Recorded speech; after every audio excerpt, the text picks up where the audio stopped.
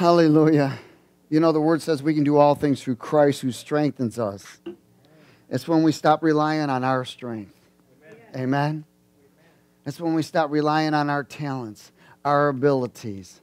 It's when we stop relying on the world system. It's when we stop all this false entitlement. And we realize that the true source of everything is Jesus. Amen?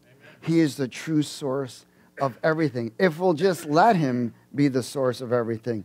You know, many times we just need to get out of his stinking way. We're the ones that bring all the problems. You know, why? Because we let it. God says, my people are destroyed for lack of knowledge, right? Well, that knowledge means spiritual understanding. So we get beat up always thinking that our thoughts are our thoughts. We think we're bad and stupid and dumb and all of this stuff. Not that we don't make boneheaded mistakes, and we can all become a moron or an idiot occasionally. Amen? But God always has a way of escape out of it. See, our trials and tribulations are experiences for training. But there's a place where you want to get to where you don't do the same stupid thing over and over and over. That's calling, growing, and maturing. But see, God will never force you to do that. He will invite you. He will draw you. But he'll never force you. Never. Not that certain things don't happen because of his influence. Amen. Would you turn to Ezekiel 36 for a moment?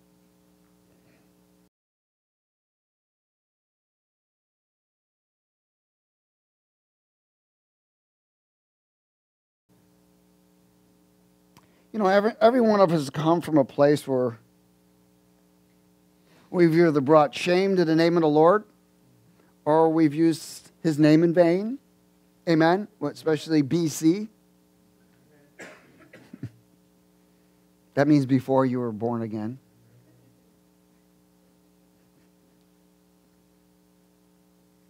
But then there's something that begins to happen. We begin to hit so many reality walls that we're like, we get to a point where, you know what, I'm done. I got lumps all over my head. I got lumps all in my body. I'm tired of being discouraged. I'm tired of being disappointed. I'm tired of disappointing people. I'm tired. You know, we get to a point where you get so tired of being tired that you ends up surrendering. And that's the place when God begins to move. It's a place of surrender. He begins to move. In Ezekiel 36 and verse 23, let's read this together. He says, I will sanctify the great name which has been profaned among the nations, which you have profaned in their midst. And the nations shall know that I am the Lord, says the Lord God, when I am hallowed in you before their eyes. In other words, when I am reverenced, when I am honored, when I am feared. Verse 24. For I will take you from among the nations and gather you out of all the countries and bring you into your own land.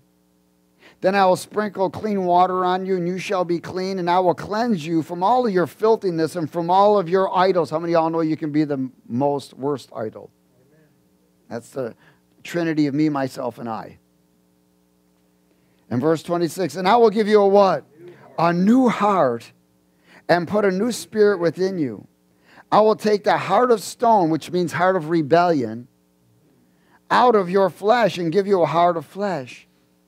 I will put my spirit, meaning the Holy Spirit, within you and do what?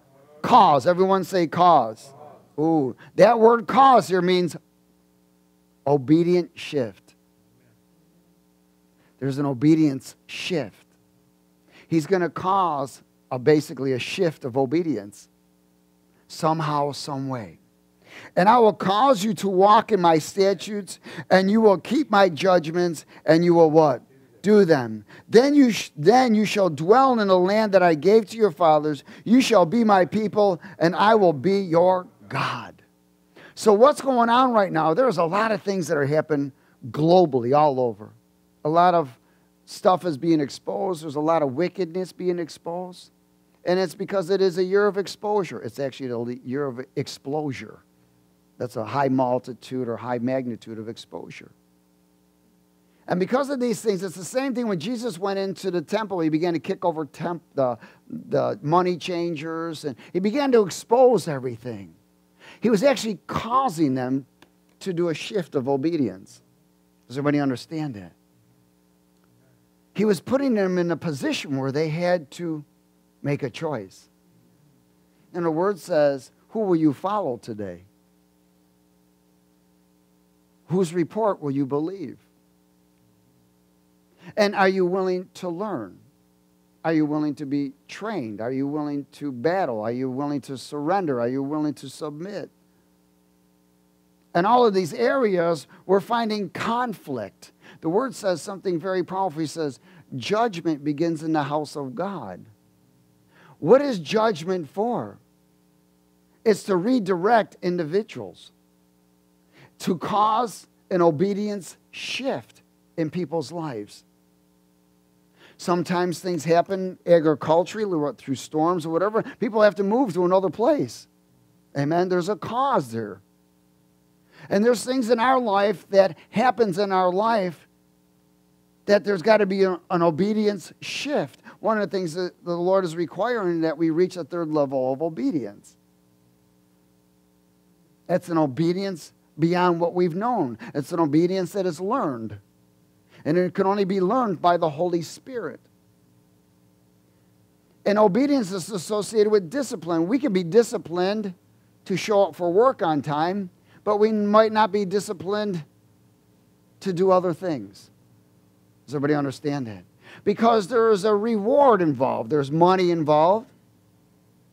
But so many times we don't realize that there's a greater reward than what we see here.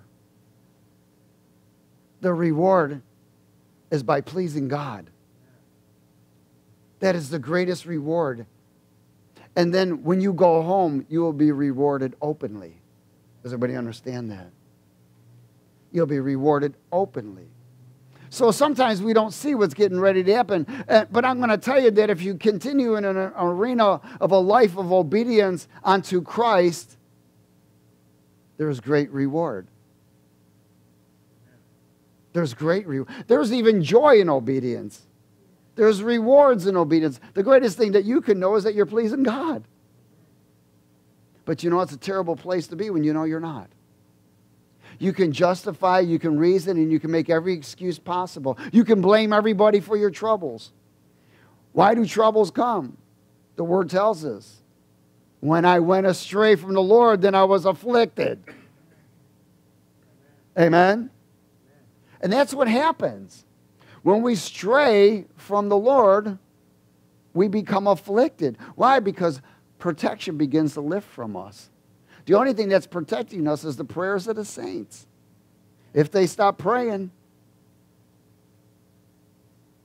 you're in really serious trouble. Amen? I'm telling you, I've seen it over and over and over. And sometimes the Lord will even say, stop praying for that person. It's in the Word. Stop praying for that person. Why? Because I want to do something with that person. Sometimes a shift of obedience doesn't come until we either get sick or we lose everything. Amen? Or we end up in jail. Whatever it may be. God is bringing a place right now, there's an obedience shift. And you and I are going to cooperate with it or reject it. It is the fork in the road. Who will you serve?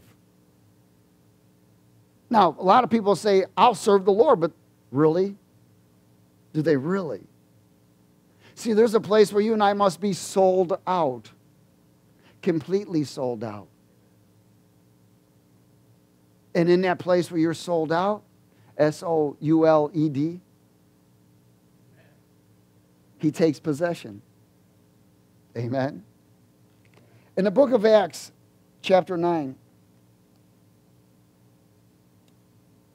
obedience shift.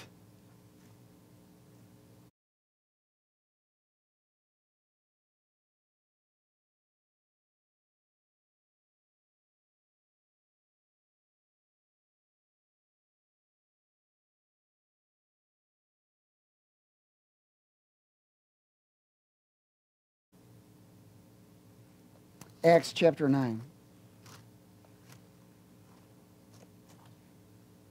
Oh, hallelujah. Saul. He believed he was very obedient to God, but his obedience was on the wrong path. The worst thing that can happen to me and you is we can be successful in the wrong assignment. It says, then Saul, still breathing threats and murder against the disciples, those were Christians, of the Lord, went to the high priest and asked letters from him to the synagogues of Damascus, so that if he had found any who were of the way, truth and life, whether men or women and children, he might bring them bound to Jerusalem. They are actually imprisoning them and killing them. And they thought they were doing it for God. As he journeyed, he came near Damascus, and suddenly a light shone around him from heaven. Then he fell on the ground and heard a voice saying to him, Saul, Saul, why are you persecuting me? And he said, who are you, Lord? Then the Lord said, I am Jesus whom you are persecuting. It is hard for you to kick against the goads. So he, trembling and astonished, said, Lord, what do you want me to do? I would call that an obedience shift. Now, that would be nice if that happened to every one of us. But God does bring revelation for an obedience shift. Do you understand that? If we're willing to receive it. See, but there's got to be something within you that says, I want to please God, and I want to constantly change. I don't want to be the same I was yesterday. I want to be more like him. Amen? There's got to be a desire to be constant change. It can't be a one-time event. Why? Because then you'll lose it. There's many people who get healed, get delivered, get filled with the Spirit of God, and they begin to drift. And a disobedience shift begins to establish in them instead of an obedience shift. Look at people who get offended so easy. People who get offended so easy are still living for themselves because they're still fighting for their lives. I've never seen a dead person ever become offended. We're to be dead to self and alive to Christ. But that's a place we must reach. But there must be a desire to reach that. There's an area where we must die 1,000 deaths. We die daily, the Word tells us. Amen? Oh, hallelujah. So Saul, who became Paul, fell into an obedience shift. In Philippians 3,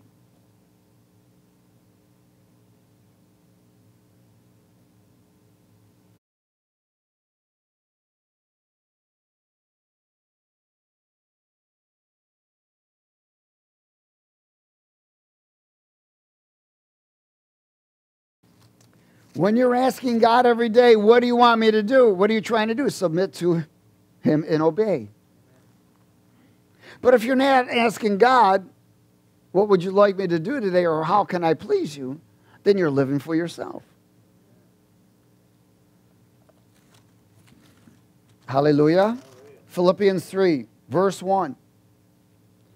Let's speak it. Finally, my brethren, rejoice in the Lord.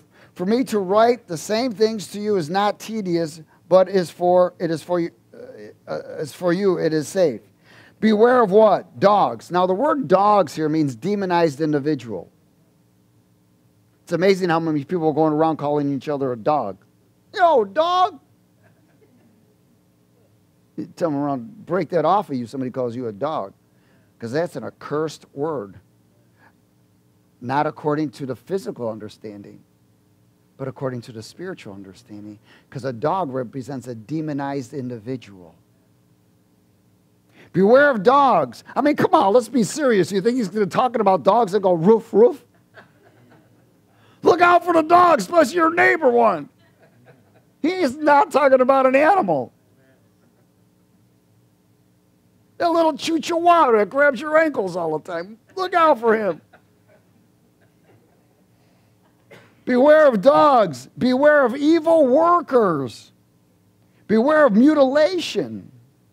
For we are the circumcision who worship God in the Spirit, rejoice in Christ Jesus, and have no confidence in yourself. Though I also might have confidence in myself, if anyone else thinks he may have confidence in himself or flesh, I more so. Now he's going to begin to express how he used to live. He says, I was circumcised the 8th day of the stock of Israel, the tribe of Benjamin, a Hebrew of the Hebrews, concerning the law, a Pharisee, concerning zeal, persecuting the church, concerning righteousness, which is in the law, blameless. So he thought he was doing everything right and perfect.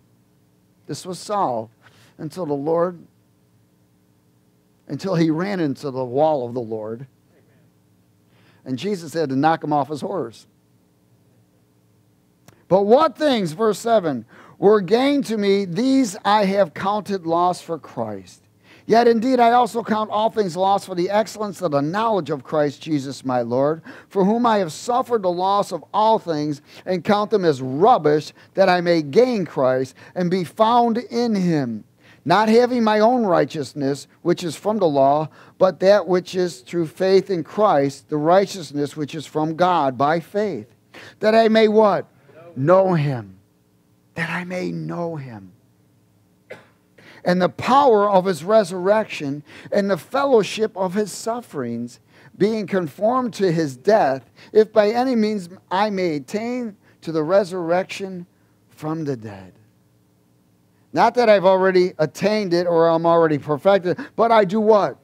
I press on. I desire more. That I may lay hold of that for which Christ Jesus has also laid hold of me. Wow. So Saul is expressing, and then he begins to warn about the old life. He warns about a life of self and trust in the flesh, false beliefs, of doing the right thing.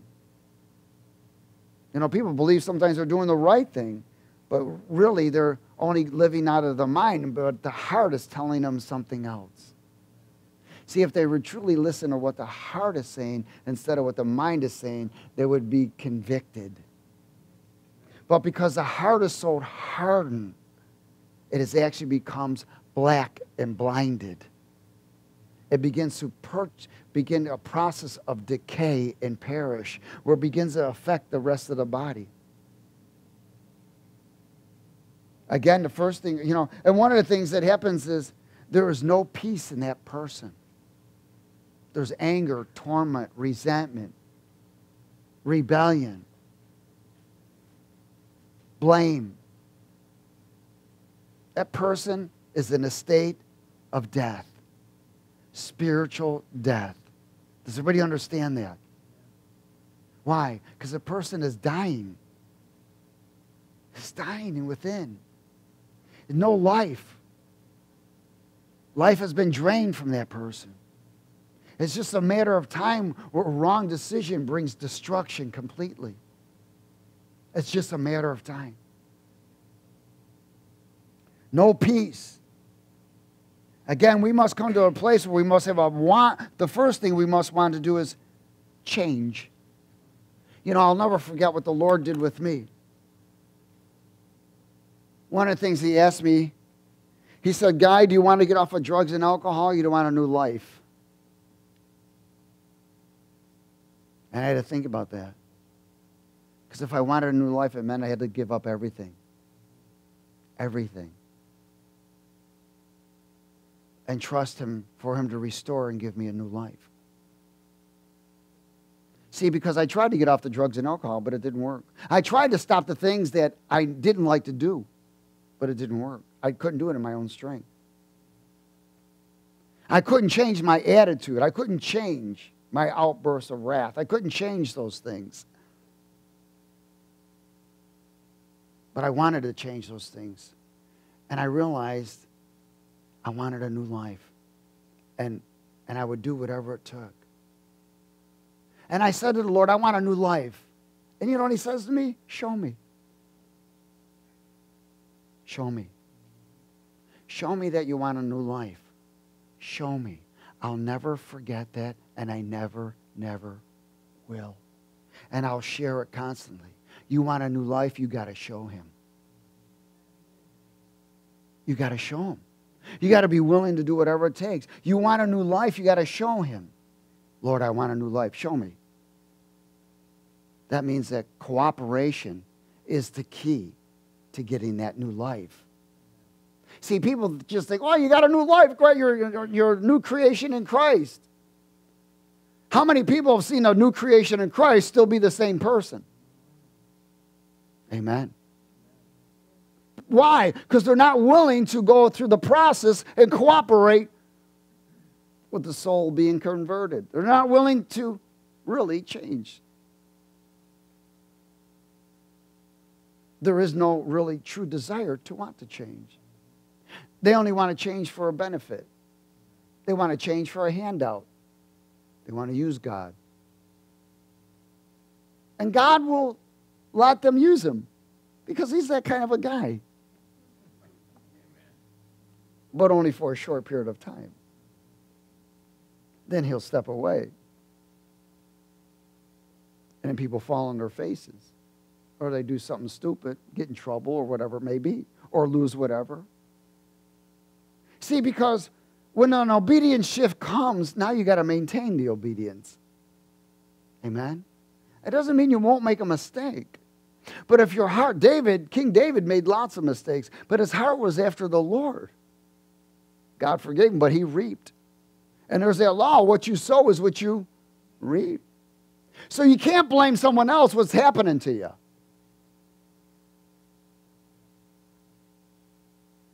You can't. Because what comes to you, you bring to you. Amen? Somewhere along the line, you don't remember the wrong decision you made multiple years ago that it's finally come up now.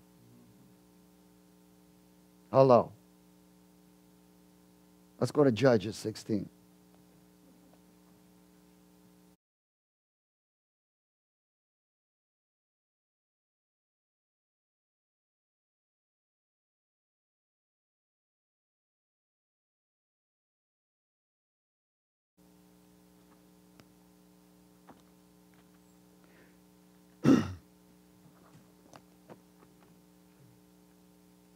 God doesn't forget.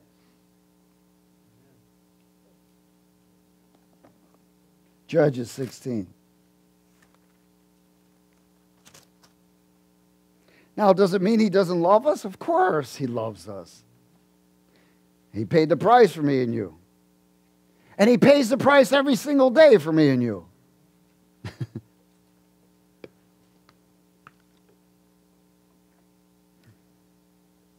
In Judges 16 and verse 13.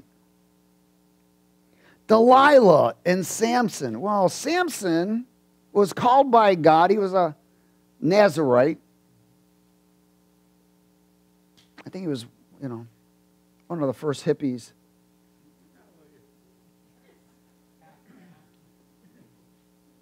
Let his hair grow and so forth. Wore strange clothes. But the dude was a gorilla. And the anointing that was on him was incredible. God called Samson as a Nazarite. The one thing he couldn't do was cut his hair.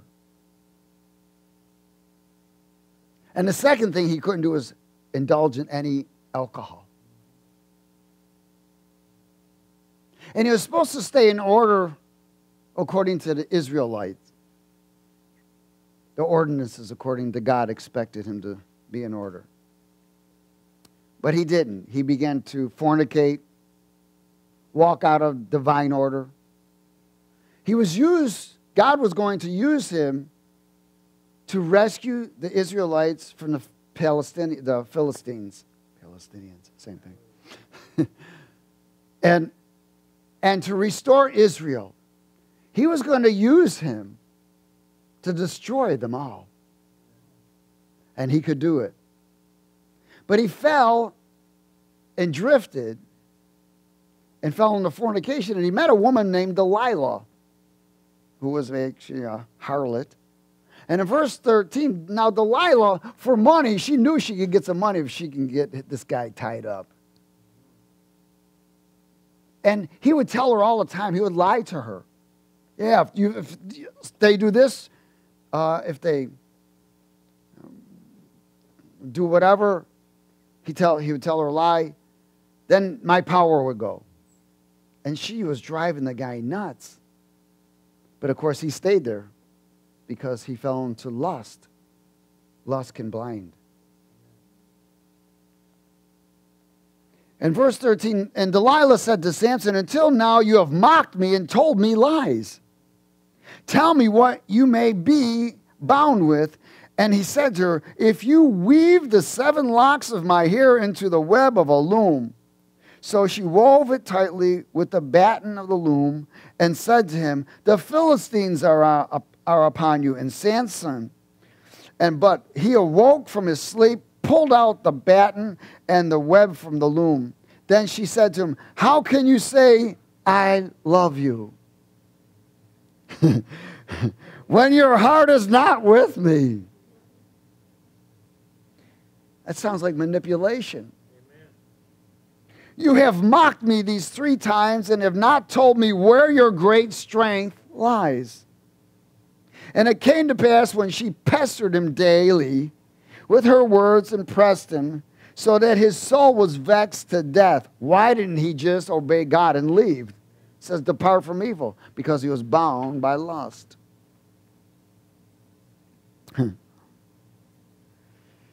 And it came to pass when she pestered him daily with her words and pressed him, so that his soul was vexed to death, that he told her all his heart, and said to her, no razor has ever come upon my head, for I have been a Nazarite to God from my mother's womb. If I am shaven, then my strength will leave me, and I shall become weak and be like any other man. When Delilah saw that he had told her all his heart, she sent and called for the lords of the Philistines, saying, come up once more, for he has told me all his heart. So the lords of the Philistines came up to her and brought the money in their hand. It's all about money. Then she lured him to sleep on her knees, called for a man, and had him shave off the 7 locks of his head. Then she began to torment him. Nice girl. And his strength left him. And she said, the Philistines are upon you, Samson. So he awoke from his sleep and said, I will go out as before at the other times and shake myself free. But he did not know that the Lord had departed from him. Let me share something with you. God never tells you he's going to depart from you.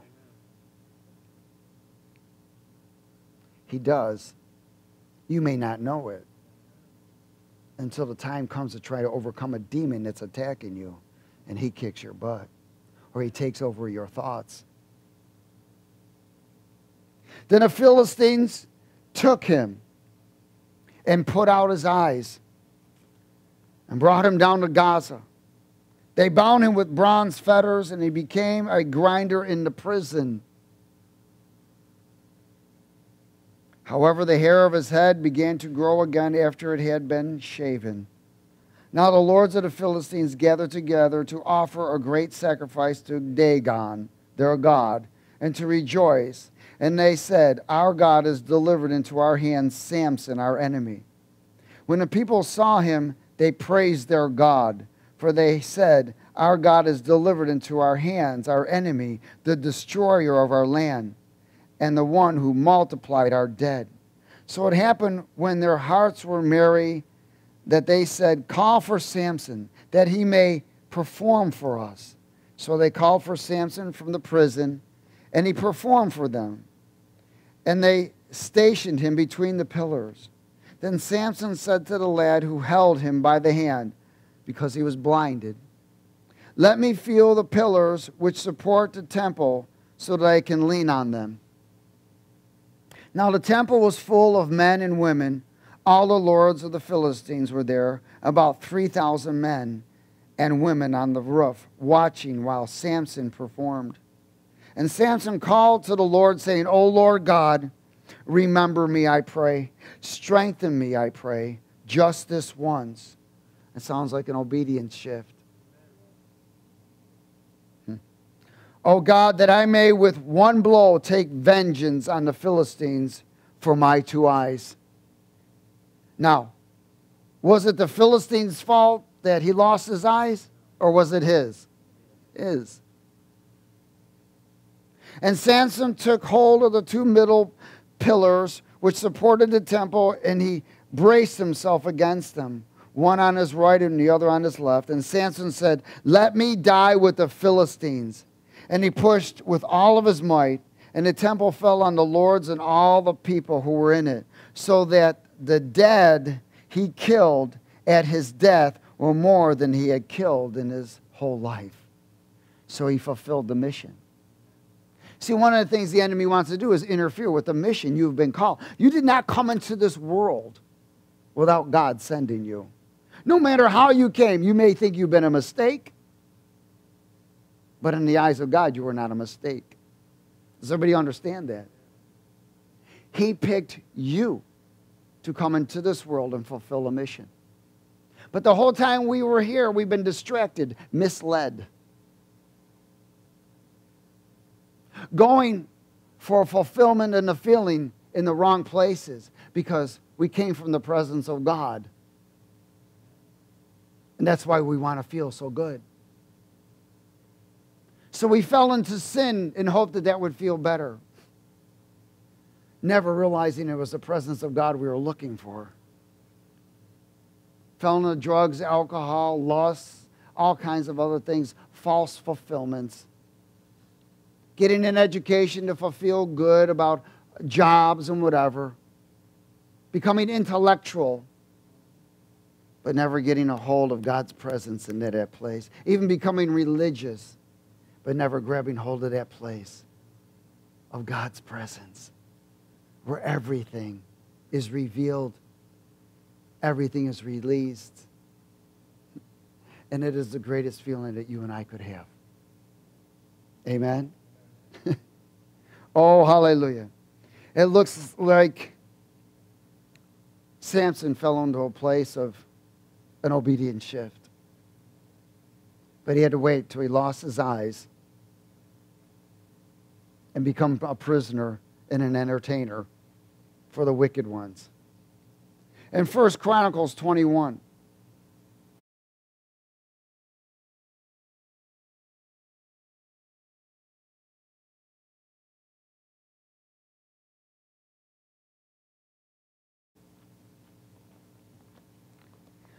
we don't need to lose our eyes, right? We don't need to become a prisoner.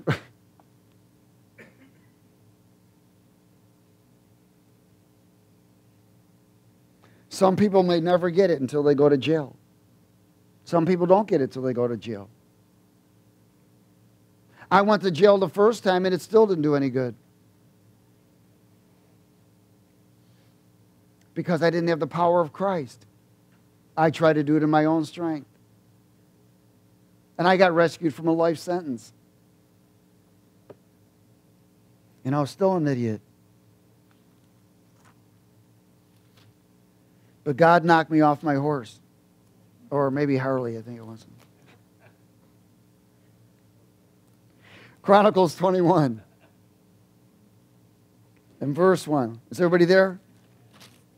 Let's read it. Now Satan stood up against Israel and moved David to number Israel. Now that was, in other words, your influence. One of the things that the enemy is going to try to do is influence you to get out of position so that obedience is ceased and disobedience begins. Satan stood up against David. In other words, he influenced him. He spoke to him. He sent probably a few demons to him to try and entice him. So David said to Joab and to the leaders of the people, go number Israel from Beersheba to Dan and bring the number of them to me that I may know it.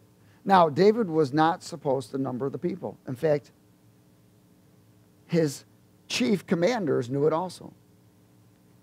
And Joab answered and said, may the Lord make his people 100 times more than they are. But, my lord the king, Are they not all my Lord's servants? Why then does my Lord require this thing? Why should he be a cause of guilt in Israel? So even his servants knew, look at man, this is going to cause a shift in obedience.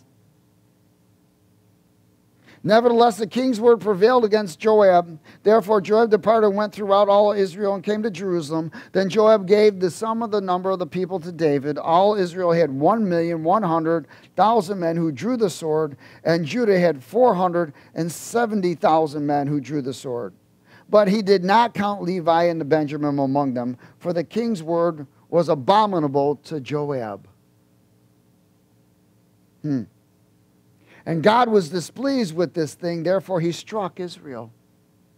So David said to God, I have sinned greatly because I have done this thing. But now I pray, take away the iniquity of your servant, for I have done very foolishly. Then the Lord spoke to Gad, David's seer, saying, go tell David, saying, thus says the Lord, I offer you 3 things. Why? Because he was still going to, let me share with you, you still reap what you sow. I'm going to say it again. You still reap what you sow. So when you repent and you stop, that means you're not going to reap anymore. But you still will reap what you sow. The only way out to reap what you sow is to turn, repent, but sow back into the Spirit so that you can outrun your reaping. If you do not sow back into the Spirit, you will now outrun your reaping and you will reap what you sowed. Does everybody get it? That's where people don't get it. They're wondering why things aren't happening, why things aren't changing, because they stopped sowing in the Spirit. Sowing in the Spirit is not reading your word. Sowing in the Spirit must come out of your mouth. That's why it's called sowing in the Spirit. You sow in the Spirit by praise and worship. You sow in the Spirit by decreeing the word. It is not reading your Bible. Somebody get it? You must speak it. It must come out of your mouth. If you're not willing to humble yourself and sow in the Spirit, then you will reap what you sowed. And he who reaps to the flesh, sows to the flesh, reaps corruption. And he who sows to the Spirit, reaps life and peace. That's why some people will never have peace. They'll be tormented their whole life. They'll walk around with anxiety and stress because they've never sowed their way out. It's always sowing your way out. That's how the kingdom operates. It is a law. It is a law for all mankind. What you sow is what you reap. Is everybody okay? So David had 3 choices. Now he had to reap, even though he repented. He had to reap what he sowed. And the Lord said, okay, I'm going to make you 3 offers. Choose one of them. So Gad came to David and said to him, thus says the Lord, choose for yourself either 3 years of famine or 3 months to be defeated by your foes with the sword of your enemies overtaking you, or else for 3 days the sword of the Lord. And the plague in the land with the angel of the Lord destroying throughout all the territory of Israel. Now consider what answer I should take back to him who sent me. And David said to Gad the seer, I am in great distress. You betcha. Please let me fall into the hand of the Lord, for his mercies are very great, but do not let me fall into the hand of man. So the Lord sent a plague upon Israel, and 70,000 men of Israel fell. And God sent an angel to Jerusalem to destroy it. And as he was destroying, the Lord looked and relented of the disaster and said to the angel who was destroying, it is enough. Now restrain your hand. And the angel of the Lord stood by the threshing floor of Ornan, the Jezebite. Then David lifted his eyes and saw the angel of the Lord standing between earth and heaven, having in his hand a drawn sword stretched out over Jerusalem. So David and the elders, clothed in sackcloth, fell on their faces. And David said to God, was it not I who commanded the people to be numbered? I am the one who has sinned and done evil indeed. But these sheep, what have they done? Let your hand, I pray, O Lord my God, be against me and not my father's house, but not against your people, that they should be plagued. Therefore the angel of the Lord commanded Gad to say to David that David should go and erect an altar to the Lord on the threshing floor of Ornan, the Jebusite. So David went up at the word of Gad, which he had spoken in the name of the Lord. In other words, he had to sow in the Spirit. At that time, sowing in the Spirit was sacrifices and building altars. Does everybody understand that? Okay. He had to turn around. But look at, see, here he was on a path of obedience, and then there became an obedient shift, which was actually a disobedient shift. But it brought disaster to those around him.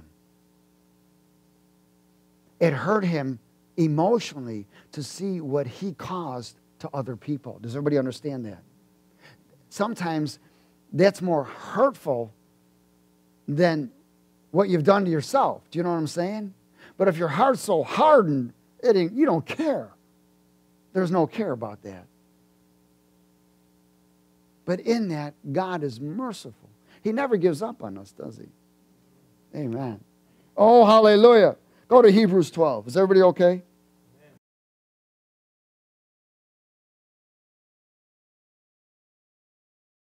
I want you to know that there's a obedient shift being caused right now, not only in this country, but globally. God is giving people an opportunity.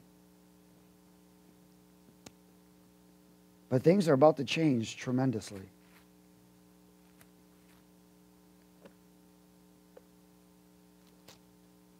Hebrews 12 and verse 3. Is everybody there? Oh, glory. Let's speak it together. For consider him who endured such hostility from sinners against himself, that was Jesus, lest you become weary and discouraged in your souls. You have not yet resisted to bloodshed, striving against sin, and you have forgotten the exhortation which speaks to you as to sons. My son, do not despise the chastening of the Lord, nor be discouraged when you are rebuked by him. For whom the Lord loves, he chastens. Now, sometimes we don't understand that. How many times have you thought, especially BC or maybe even after, I don't know, if God loved me so much, why would he done this to me? Blaming God for what we're bringing on ourselves. He didn't do it to you. We brought it on ourselves. Amen. For whom the Lord loves, he chastens and scourges every son whom he receives. Now, chastening, the purpose of chastening is to bring correction. Amen? It's to bring correction and direction so we can get on the right path. In other words, his hope is to cause an obedience shift because of the place of disobedience. And, what does the world use? I mean, that's why there's police, that's why there's laws, that's why there's probation, that's why there's prisons, that's why there's detention centers, that's why all kinds of things. Why? Because the hope of chastisement from the world would bring an obedient shift. Amen? In verse 7, the Lord, he says here, if you endure chastening, in other words, enduring it means you accept it. You want to change. You want to change course. If you endure chastening, God deals with you as sons and daughters. For what son is there whom the Father does not chasten? But if you are without chastening, of which all have become partakers, then you are illegitimate and not a son.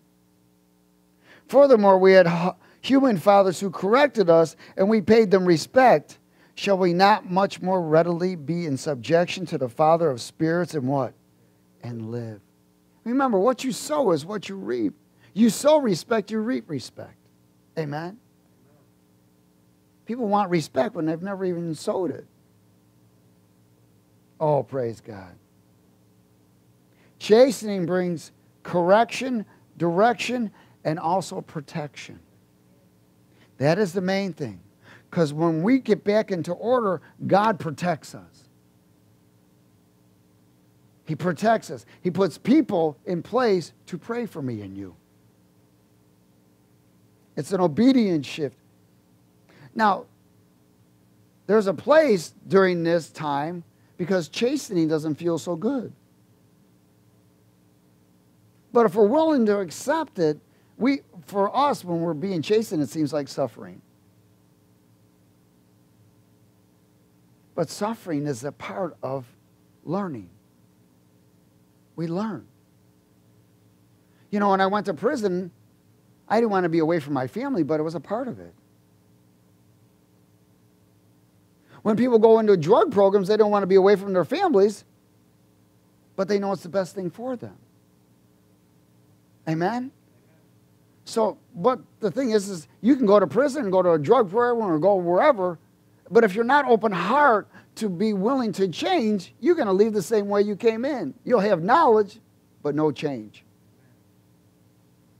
Why? Because there must be an area to where you want to change and you want to get in that obedience shift.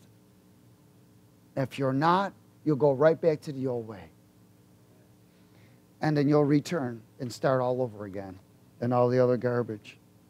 Amen? So we must allow these chastening times to be training for me and you. Amen? Amen. Oh, hallelujah. 2 Corinthians 2.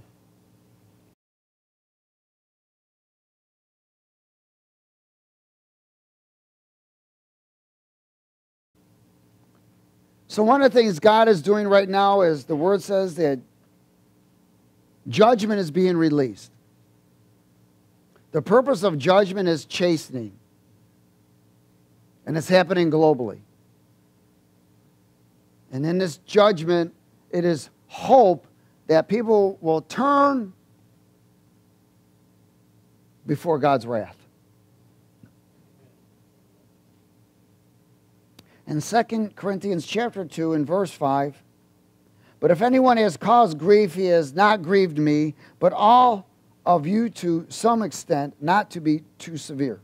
This punishment which was inflicted by the majority is sufficient for such a man, so that on the contrary you ought to rather to forgive and comfort him, lest perhaps such a one be swallowed up with too much sorrow. Therefore I urge you to reaffirm your love to him. For to this end I also wrote that I might put you to the test whether you are obedient in what? Obedient in all things. How many of you know God puts us to the test? Amen. The test is whether we are obedient, whether there will be challenges in your life. God wants to know how you're going to handle it. Are you going to handle it in a Christ-like manner or an old manner? Amen. He wants to know if you're going to maintain a direction of obedience or come off course to disobedience. Does everybody understand that? Praise God. You know, there was another individual called Saul. He was a king. And in this part, and I'm not going to go there, King Saul was chosen by God. In fact, he was the first king. And the people required to have a king. And God said, I'll be your king. And they said, no, we want a king. And he says, okay, he's going to tax you. He's going to steal from you. He's going to do all this. And so God gave him a king. His name was Saul. But he was a humble man in the beginning. But God began to send him on missions and battles. And Saul became prideful. He began to compromise what God was asking him to do.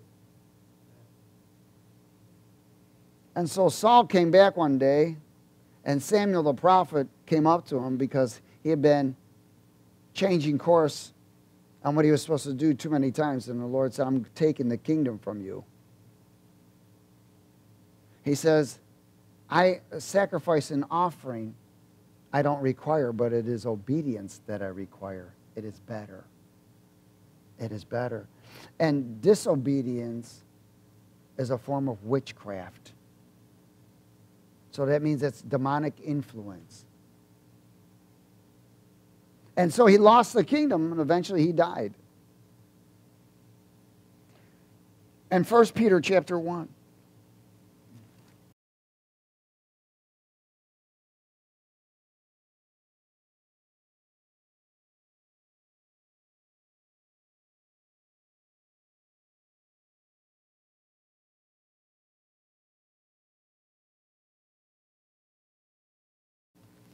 See, remember, we're to discern our influence, whether it's of God or it's not of God. That's why he says, my people are destroyed for lack of knowledge. 1 Peter chapter 1. In verse 22.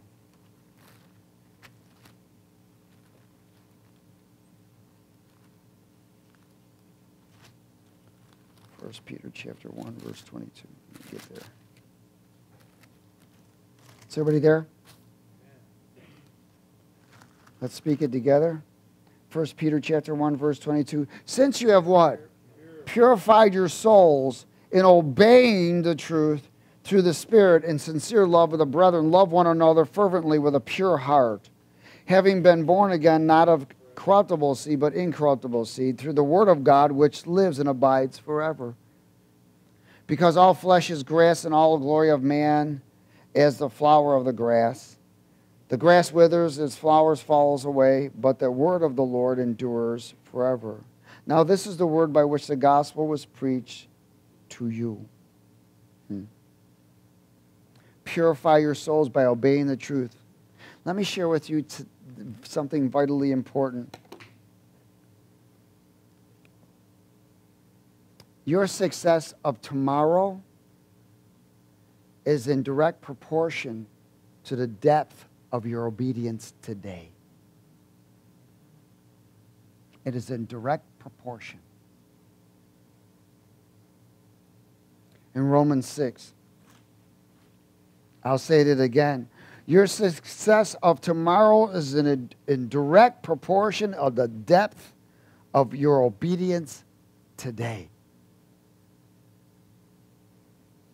Your success of tomorrow is in direct proportion of the depth of your obedience today. In other words, what your obedience today is waiting for you tomorrow. In Romans 6,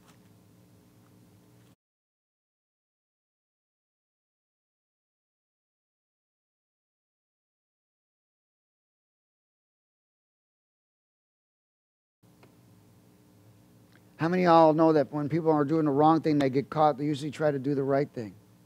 It's caused an obedience shift. Well, you'd hope they are. They'd be idiots if they don't.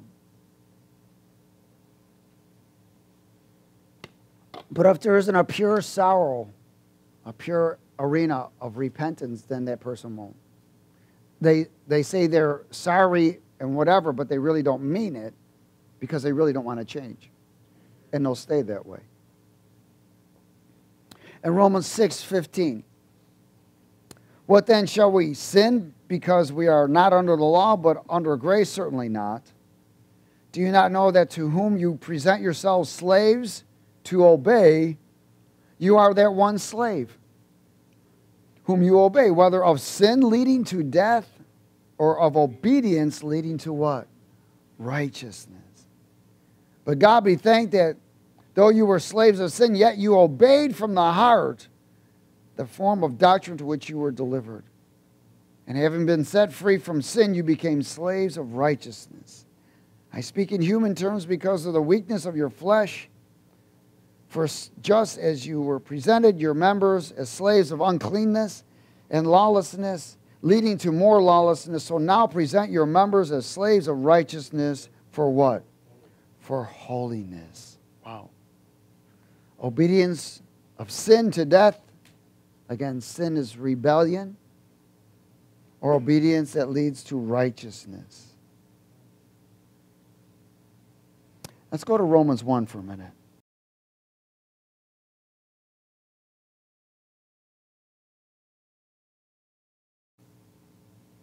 Romans chapter 1, verse 18.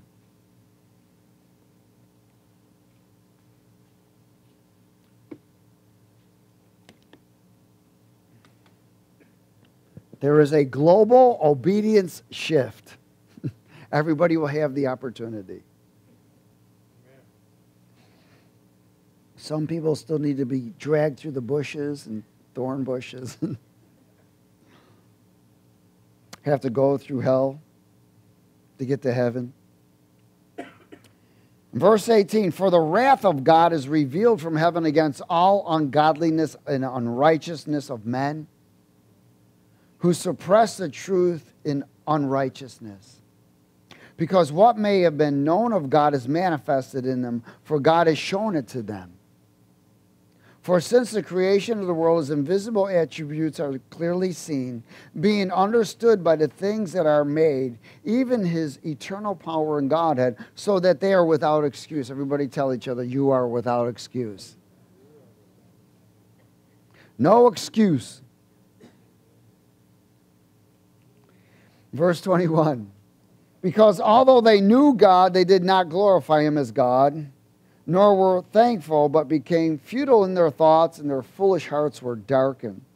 Professing to be wise, they became fools, and changed the glory of the incorruptible God into an image made like corruptible man, and birds and four-footed animals and creeping things. Therefore God also gave them up to what? Uncleanness. He let them go. And in lust of their hearts, to dishonor their bodies among themselves, who exchanged the truth of God for a lie, and worshipped and served the creature rather than the Creator, who is blessed forever. Amen. Verse 26, for this reason God gave them up to vile passions. For even their own women exchanged their natural use for what is against nature. In other words, women with women and women with animals. Likewise also men, leaving the natural use of the woman, meaning men with men and men with animals. Burn in their lust for one another, men with men, committing what is shameful and receiving themselves the penalty of their error which was due. And even as they did not like to retain God in their knowledge, God gave them over to a debased mind to do those things which are not fitting. See, God will allow the enemy to take you until you come to a place of surrender. Being filled with all unrighteousness, sexual immorality, wickedness, covetousness, maliciousness, full of envy and murder, strife, deceit, vile-mindedness, evil-mindedness. They are whisperers, backbiters, haters of God, violent, proud, and boasters, inventors of evil things and disobedient to parents, undiscerning and untrustworthy, unloving, unforgiving, unmerciful, who knowing the righteous judgment of God, that those who practice such things are deserving of death, not only do the same, but also approve of those who practice them. Wow. So you may not be one who practices it, but you approve of it. You'll be judged the same way. Does everybody understand that? As the obedience shift brought a change to disobedience shift. Fell out of order. Changed their individuals. Increased evil lusts. Changed their character. False approval of evil. And divine judgment. James chapter 1.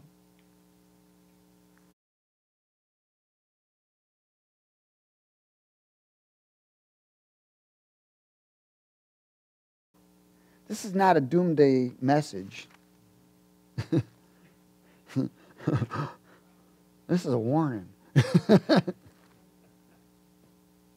other words, get it right. Hallelujah. But those who are in position are blessed of the Lord. Praise God. Because the word says those who are in position, we are not accounted for the wrath of God. James chapter 1, verse 21. Let's speak it. Therefore, lay aside all filthiness and overflow of wickedness, and receive with meekness the implanted word which is able to save your butt. Verse 22. But be a doer of the word. So if you're not a reader of the word, you're not going to do nothing. You're going to follow the order. You're going to do how you feel. Live a life of emotion. Make wrong decisions. Associate with wrong people. And sow in the flesh. And reap corruption. Therefore lay aside of all filthiness and overflow of wickedness, receive with meekness the implanted word which is able to save you. Be doers of the word, not hearers only, deceiving yourself. For if anyone is a hearer of the word and is not a doer, he is like a man observing his natural face in a mirror, for he observes himself, goes away, and immediately forgets what kind of man he was. For he who looks into the perfect law of liberty and what? Continues in it, and is not a forgetful hearer, but a doer of the work, this one will be blessed in what he does. How many of y'all want to be blessed? Then you got to be a doer of the word. That's bottom line. Or else you're going to end up sowing to the flesh and reaping corruption. Doer. Continue. In other words, when an obedient shift comes, now we got to continue so it maintains that. It's not, oh, I'm going to obey today and tomorrow I'll not obey. And I'm going to close at 2 Thessalonians chapter 1.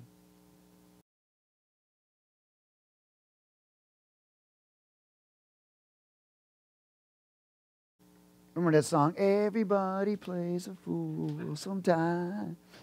There's no exception to the rule.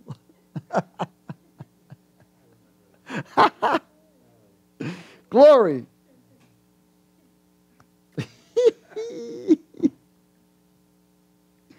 We've all played the fool, haven't we? But thank God he takes the foolish things. Boy, were we foolish out there. But he can turn you. One of the things God loves to do is turn you into one of his trophies. He takes you all messed up and all blah. Rejected by men. Can't do it anymore. And you're just a mess. And he takes you and he says, come on, get on the potter's wheel. Flop. Let me just mush this. Let's go. And then he takes you and starts molding you. And then he puts you in his hand so you become a trophy. If you're willing to stay on that hand long enough. If you're willing to receive counsel, correction, and direction. If you're willing to receive the chastening of the Lord. If you're willing to maintain in a life of obedience. See, this is life. People choose a life of darkness and deception compared to a life of light, love, peace, false belief systems. My goodness, what opportunities. How many times did God try to warn us already? Man, I used to have buses that drove by and said, today's the day.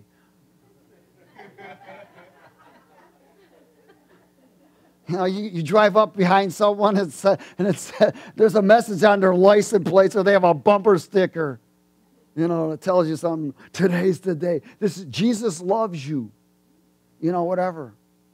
Man, when you're in the world and you got demons in you, when someone says Jesus loves you, you're like,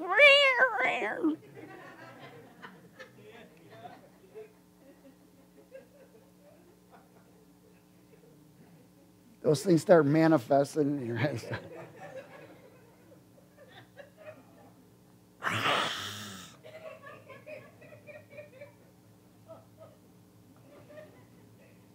You know, you just, man, Jesus loves you. I remember one time one guy said, man, Jesus, I was about to kill him. I didn't want to hear that stuff. Because I was still in the blame. If Jesus loved me so much, why am I still an addict? Because I wasn't willing to take the way of escape. Oh, man. He makes a way of escape for everything. 2 Thessalonians chapter 1. Is everybody there? Amen. Verse 3. Let's speak it.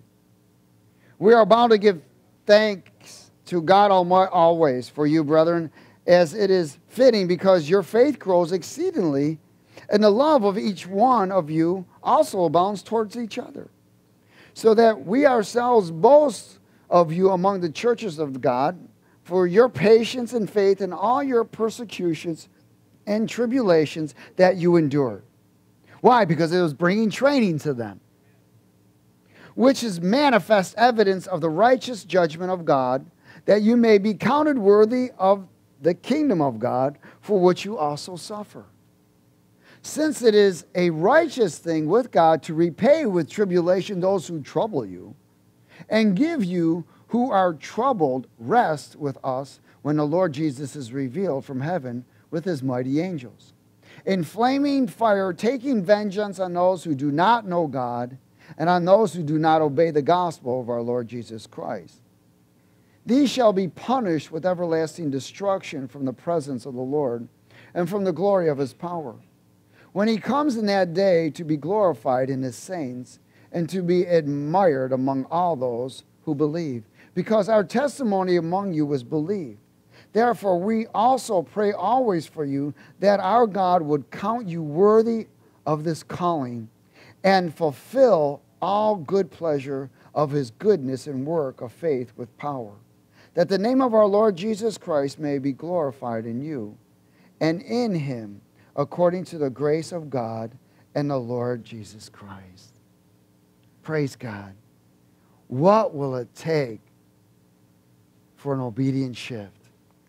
How much do we have to go through to finally come into a place where you're willing to obey all the way to the end? Amen? Praise God. Father, we thank you for your word. We are honored and blessed. We ask for your mercies and your grace and the seed that's been imparted in us, Lord. Let this come to remembrance to us by the Holy Spirit, protected by the blood. And as it begins to work in us and we fall into that place of submission, surrender, and humbleness so that we can fulfill your will, let us walk in the path and the mission of obedience for your glory. In Jesus' name. And everybody said amen? Amen. Hallelujah. Give somebody a hug and tell them, stay dressed and possessed with the glory of God.